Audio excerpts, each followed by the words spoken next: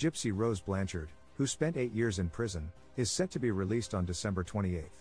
She vividly remembers and regrets the events of June 2015, when she conspired with her boyfriend at the time, Nicholas Nick Gottajohn, to kill her mother, D.D. Blanchard, RadarOnline.com has learned.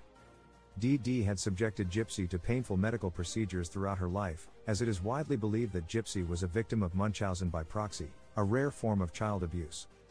Gypsy, who was being mentally and physically abused at the time, asked Gottajohn to kill her mother. He did so while Gypsy waited in the bathroom of their home in Springfield, Missouri. The story of Gypsy Rose captured the attention of the world, inspiring popular Hollywood reenactments such as HBO's 2017 film Mommy Dead and Dearest and Hulu's 2019 series The Act. Now, Gypsy Rose is preparing to share her own story in Lifetime's upcoming docuseries The Prison Confessions of Gypsy Rose Blanchard, premiering on January 5. In an exclusive interview with People, she talks about her deep remorse and sense of forgiveness. "If I had another chance to redo everything, I don't know if I would go back to when I was a child and tell my aunts and uncles that I'm not sick and mommy makes me sick," says Gypsy. Or, if I would travel back to just the point of that conversation with Nick and tell him, "You know what, I'm going to go tell the police everything."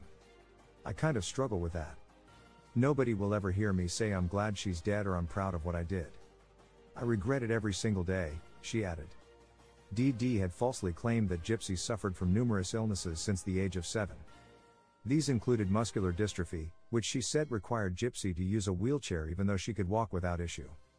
D.D. also subjected Gypsy to painful feeding tubes and falsely claimed that she had leukemia, even going as far as shaving Gypsy's head. The late mother fooled friends, family, and doctors into believing these ailments were real. In September, it was announced that Gypsy had been granted parole 2 years before the completion of her 10-year sentence for second-degree murder. As she prepares to re-enter society, she looks forward to reuniting with her father and stepmother, who have supported her throughout her ordeal.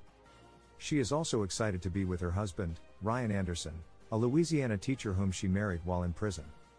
The upcoming Lifetime docuseries will feature the perspectives of her family, former doctors, and others involved in her complicated story. As Gypsy's release date approaches, she reflected on her past and told outlets, "I'm on the eve of happiness." Although she admitted she still has to deal with her past, she is looking forward to starting a new chapter in her life.